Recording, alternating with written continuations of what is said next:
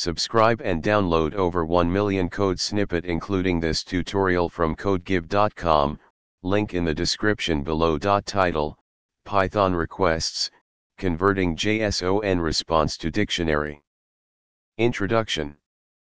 The Python requests library is a powerful tool for making HTTP requests.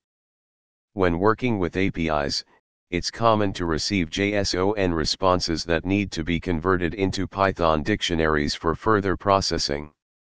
In this tutorial, we'll explore how to use the requests library to make an API request, receive a JSON response, and convert it into a Python dictionary. Prerequisites. Before you begin, make sure you have the requests library installed. If you don't have it installed, you can install it using the following command. Step 1. Import the necessary libraries. Step 2. Make an API request. In this example, we'll use the JSON placeholder API, a fake online REST API for testing and prototyping. Replace the URL with the one corresponding to the API you're working with. Step 3. Check the response status. Before proceeding, it's a good practice to check if the request was successful, status code 200.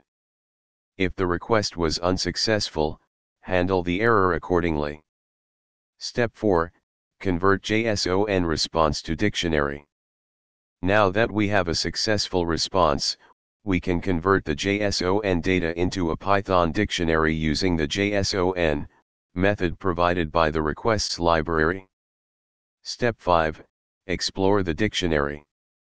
You can now explore the dictionary and extract the information you need. Full code example. Conclusion.